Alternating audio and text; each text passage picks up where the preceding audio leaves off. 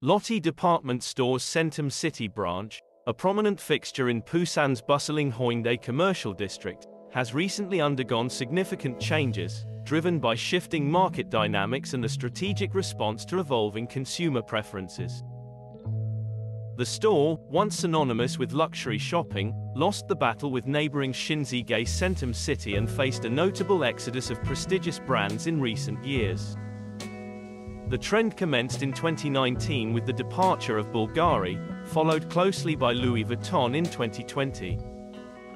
Over subsequent years, the luxury landscape continued to shift dramatically, with renowned names like Gucci, Prada, Burberry, Ferragamo, Montblanc, and others also bidding farewell to Lotte Centum City.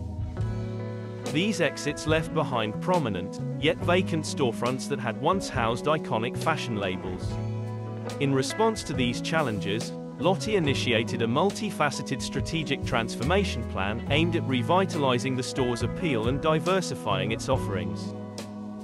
A pivotal component of this strategy involves the conversion of half of the second floor, previously home to overseas fashion and contemporary brands, into an expansive Zara store.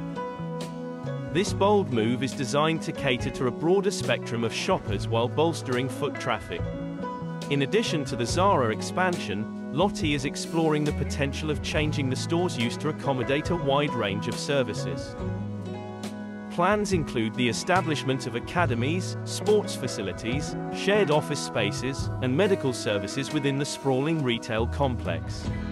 Ongoing discussions in retail circles include the possible relocation of Haeundae bookstore, already a fixture in Centum City. There's also speculation about H&M's contract, which may undergo revision as part of efforts to enhance store efficiency. Recognizing the evolving retail landscape and the need to re-establish a strong community connection, Lotte Centum City is contemplating a strategic shift towards a community-centric approach. This approach entails the potential development of a cultural center and lounge within the store's premises, aimed at fostering a sense of community and serving as a hub for local residents and visitors alike. The ongoing transformation of Lotte department store's Centum City branch is emblematic of a determined effort to adapt to changing market dynamics, secure its role as a dynamic and inclusive retail destination, and rekindle its bond with the vibrant Busan community. Don't forget to like and subscribe to our channel for more compelling stories from around the retail world. This is Retail Insider signing off.